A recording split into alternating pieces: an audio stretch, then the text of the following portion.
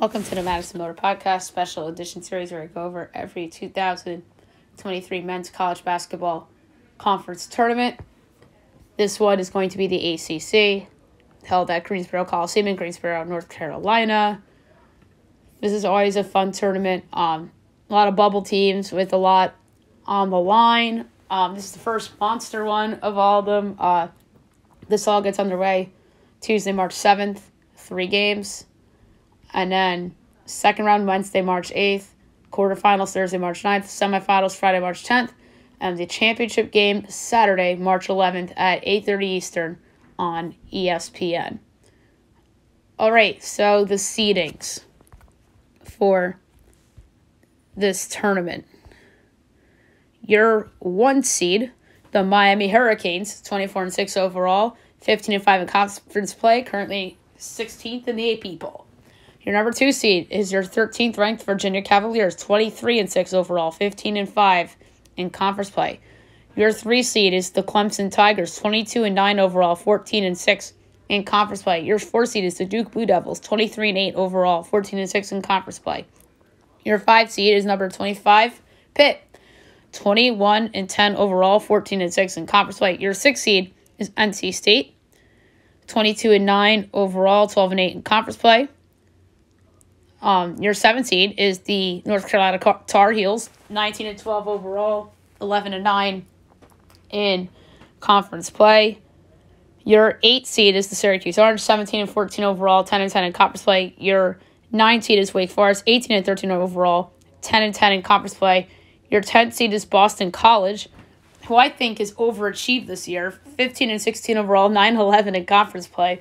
Your 11 seed is Virginia Tech, 18-13 overall, 8-12 in conference play. 12 seed Florida State, 9-22, dismal year for them, 7-13 in conference play. Your 13 seed is Georgia Tech, the Yellow Jackets, 14-17 overall, 6-14 in conference play. 14, the Notre Dame Fighting Irish, 11-20 overall, 3-17 in conference play. And 15, the atrociously dismal Louisville Cardinals, 4-27 overall, 2-18 in conference play. So a lot of subplots in this tournament, obviously. Some overachieving teams, Clemson, Pitt, Boston College even. How are they going to do? Underachieving teams, obviously Carolina leads the pack there. NC State, I feel like, sounds right. Virginia Tech, I'd say, is an underachieving team with North Carolina. Even Syracuse, for that matter, I feel like is underachieving. And obviously there's 3 obvious ones. Florida State, Notre Dame, and Louisville, I feel like have all massively underachieved this year, especially Florida State. So let's get into it. Tuesday, March 7th, 2 o'clock Eastern on the ACC network. 13 seed Georgia Tech, 12 seed Florida State. Georgia Tech, we talked about. Josh Pastner's still there, amazingly enough. 2 guys averaging double figures a game, led by Miles Kelly. And Florida State, we talked about them. What a terrible year for Leonard Hamilton's crew. 4 guys averaging double figures a game, led by Matthew Cleveland. I project the Seminoles by 2, total 143, and the 20th, so therefore I have the Seminoles advancing. The second of 3 first-round games, 15 seed Louisville, 10 seed Boston College. Louisville, 2 guys averaging double figures a game, led by L. Ellis at 17-7 a game. BC, as I mentioned, a big overachiever this year, in my mind, led by someone who I feel like has been at BC for a long time.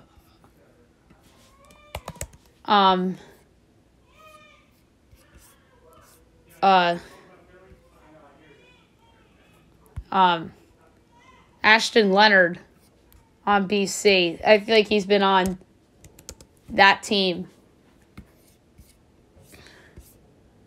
forever. Makai Ashton Langford. I feel like he's been there forever. I project BC 9.2, total 137 and 1920. It's therefore at BC advancing. And I think that there's a possibility that, as controversial it could be, Kenny Payne will be one and done at Louisville. And the third of 3 first-round games, 14 seed Notre Dame 11 seed Virginia Tech, battle of two underachievers. Obviously, Mike Bray's swan song here. Nate Lazowski leads the way for Notre Dame, and then Vatek, another underachiever, mine with Mike Young at the helm. Two really good scorers in Grant Basile and Sean Padula. I project Virginia Tech 7.8, total 142 and 4/5. So therefore, I have Virginia Tech moving on. And now the question is, does Mike Bray retire from coaching altogether, or will he be a hot name at, say, Texas if Terry doesn't keep the job, or elsewhere like a St. John's or a Georgetown, something like that. All right, second round, Wednesday, March 8th, noon, ESPN, 9 seed Wake Forest, 8 seed Syracuse. Wake's a middle of the pack team this year. They have a really good scorer in Tyree Appleby, averaging almost 19 a game. And Syracuse, obviously, 3 guys averaging double figures a game, led by Joseph Girard and Judah Mintz. I project Syracuse 1.8, total 148 and 7/10. I do think there's a chance that Wake wins this game. I think it'd be a bigger story if Syracuse lost rather than if they won, honestly. Although, if they won this game and lost to Miami, they'd be a non-story. But if they upset Miami somehow and won this game and are in the semis, then they're you're getting ideas potentially. So Syracuse is someone to keep an eye on for sure. Second of 4 second round games: 12 seed Florida State, 5 seed Pitt.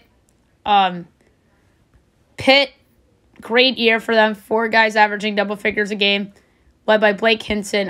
Jeff Capel's done a great job in Pitt this year. I project them 5.5 over FSU. So therefore, I have Pitt advancing. Third of 4 second round games: 10 seed Boston College, 7 seed North Carolina. Carolina, obviously, dismal year for a team that probably should have won the national championship a year ago, but they blew that second half to Kansas. And obviously the Kansas, you can make a case as the best team right now in college basketball.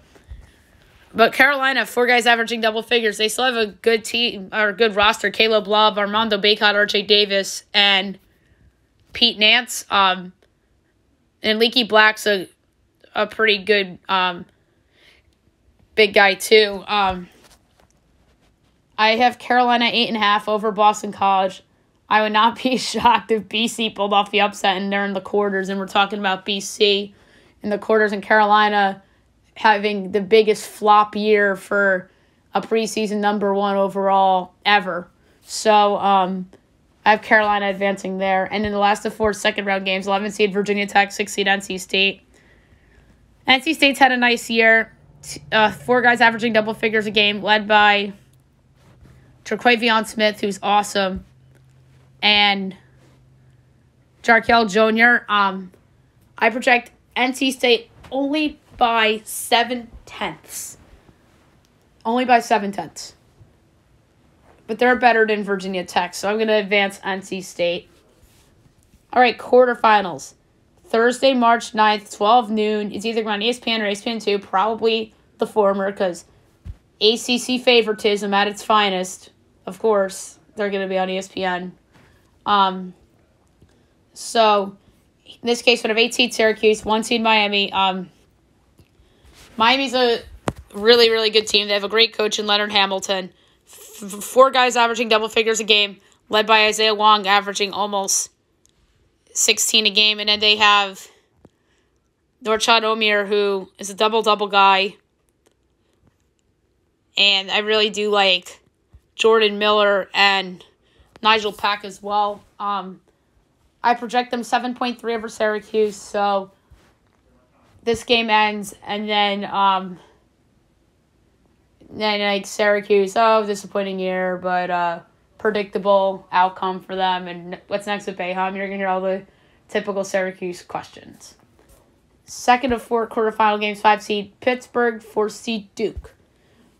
Duke, some may say that their season's been a disappointment. I'm kind of on the fence about that. To me, Duke year one under Shire depends on how they do in the NCAA tournament. If they make the second weekend, I think it's a successful season for Duke. I really do. So a lot of their young guys like Derek Lively have been disappointing this year. But their guy this year is the big man, Kyle Filipkowski, averaging almost a double-double, 15 and 9. I project Duke 6.5 over Pitt, so therefore I have the former Duke assistant losing to John Shire and Duke in the quarterfinals. So Jeff Capel, great year for Pitt. They'll be in the tournament in all likelihood. So Duke gets the win here. Third of 4 quarterfinal games on Thursday, March 9th, 17 North Carolina, 2 seed Virginia. We just saw this matchup last weekend, 8 days ago, and North Carolina pulled it off. Carolina needs this one. To me, they have to either win the ACC tournament or make the title game to be in the tournament. But they also need help. They need, like, West Virginia to lose its Big 12 opener. Actually, no, I think West Virginia's in regardless. I really do, because they beat Kansas State. So maybe, like, Oklahoma State to lose, Texas Tech to lose. Maybe those Big 12 teams need to lose. Not West Virginia, but the other two I just mentioned. They might need some of the Big 10 teams to lose, like Rutgers and people like that. So we shall see what happens with Carolina. Virginia, very good bounce-back-ish year for that school, being ranked all year long as I predicted, but they did not win the conference. That ended up technically being Miami, although it was a tiebreaker. They are led by Armand Franklin and Jaden Gardner. Two really, really solid players, obviously. I project Virginia 3.8 over Carolina. So, therefore, I have Carolina's season coming to a disappointing finish, as I don't think they'll make the big dance unless they make the final. Third of 4 quarterfinal games. 6 seed NC State, 3 seed Clemson. Clemson's had a fabulous year. I think Brad Brunell probably saved his job. But I think that they got to win this NC State game to ensure of it. So it's not a guarantee that Brunell is going to be back next year. They're led by Hunter Tyson and P.J. Hall. I project Clemson only by forfeits over NC State. So, therefore, I have Clemson into the semifinal. So, chalk semifinal here. 4 seed Duke, 1 seed Miami. We talked about Duke. They're very talented. Filipkowski and Jeremy Roach and Lively and Tyrese Proctor. They're very talented. John Shire's done a nice job. But to me, it determines what happens this month. Whether Duke, year one, John Shire is a success or not. Miami, I love Wong. I think he's a really good player. I like Miller, Omer, and Pack. They're all good, too. They're very deep. But I actually project Duke as a 1/5 favorite over Miami. So, therefore, I have 4 seed Duke upsetting the 1 seed in Miami. And then the other semifinal, 3 seed Clemson, 2 seed Virginia. I think that if Clemson wins or makes the final, it's like Carolina. If they make the final, then they have a legitimate chance to be an at-large. We talked about Tyson, Hall, Hunter, and Galloway, and then on the other side you have Franklin, Gardner, and Clark. The Virginia pedigree I project Virginia 5.2 over Clemson, so therefore Virginia in the championship to play against number 4 Duke on Saturday, March 11th, 8:30 on ESPN. Great game. This is a rematch of the game of the controversial no call that Virginia got away with and won that game several weeks ago. So there's a lot of bad blood potentially from Duke's side because Duke probably should have won that game, but they didn't. Virginia has the experience. Obviously Duke, young team, first-time coach. We'll see. I have Virginia 1.5 over Duke, so therefore I'm winning the 2023 ACC tournament, the Virginia Cavaliers. And if they win this tournament, I think at the highest they'd be is a 3 seed. I think that a couple of bad losses in conference play, including to Boston College and some other weird results they've had, cost them a top 2 seed. Other teams I think will be in the tournament. Miami, I think you'll find them on the 3 or the 4 line. Clemson's on the fence, obviously. I think they have to make the final. Duke, I think, is a lock. They're probably going to be in that 5-6 range. I think they're going to get a little bit of a favoritism bump from the selection committee because they're Duke. You see this every time when a blue blood is a higher seed than people think because of name recognition. And I think the candidate for this year is Duke, obviously. Pitt will make it. I think they're going to be they're just destined for the 8-9 game. Maybe they'll be a 7 seed, but Pitt feels like a team to me that's destined for the 8-9 game. NC State, I think the same thing, maybe a little bit better than that. I could see them being a 7 or an 8, something like that. I made the case for Carolina and Clemson. To me, they have to make the conference title game and not get blown out in the conference title game in order to make the tournament. If one of those teams are in the conference title game and they lose a super close game to Miami or Virginia, or in Carolina's case, Duke, I could see a world where one of those 2 teams head to Dayton. Team most likely to surprise that doesn't have a double bye. I'm going to exclude North Carolina from this because that'll be the easy answer. But to me, the team most likely to surprise potentially could be Boston College. I feel like they're a team that's playing really well right now. They lost their last game, but I really like how they've been playing.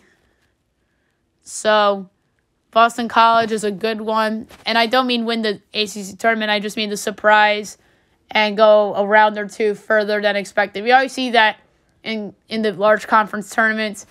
We saw Georgetown win the Big East tournament and get the auto bid in a few years ago. That's a good example. Oregon, I think, was an auto bid one year in the Pac-12. And then we saw a team in the Big Ten go on a run a few years ago in the Big Ten tournament and get an 11 seed and made it far. I want to say it was Michigan. There was a year where Michigan wasn't in the field or on the bubble, and then they won a couple games in the Big Ten tournament, the title game, got in, avoided Dayton, and they ended up going on a run. So sometimes we see that too. And the most likely team for that, like the Michigan team I just talked about, would probably be North Carolina based on the pedigree that they had from a year ago. That would be the Michigan. I forget what year that was. I don't think it was the year where Michigan made the title game. I want to say it was the year prior to that. So, 2018 Michigan made the title game as a 3 seed. But there was a year where Michigan was a lower seed and they made it really far in the tournament. It might have been 2017. Let's see. I'm going to look at the bracket. 2017 season. So Michigan was a 7 seed.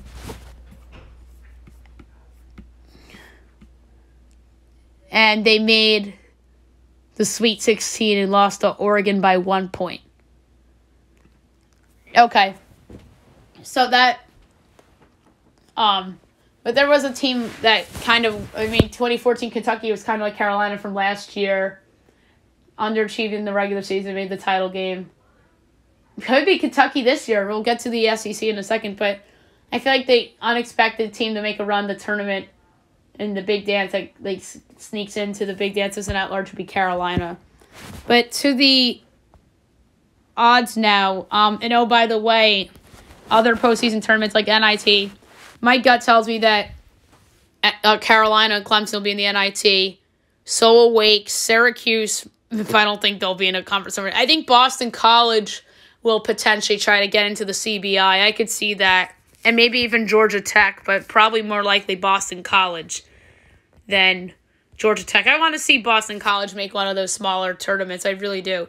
All right, the ACC tournament, the odds, Duke's the favorite at plus 280, Virginia's 3-1, Miami's plus 340, Carolina and Clemson reach 6-1, NC State's 12-1, Pitt's 14-1, Wake is 40-1, Virginia Tech's 50-1, Syracuse is 100, FSU's 150, Georgia Tech and BC reach 350, and Notre Dame's 500, Louisville's 1,000. So the long shot pick to potentially steal a bid in the ACC, Wake Forest at 40-1 is really interesting. I really do. And even Virginia Tech at 50, but Wake at 40 I think is more likely. I really like Tyree Appleby. So Wake Forest at 40-1 would be like a possible long shot that has some value at 40-1. So there you have it for the ACC tournament preview podcast. That was a long one because it's the ACC. Next up will be the Atlantic 10, which I don't think will be as long, but could be a decent one.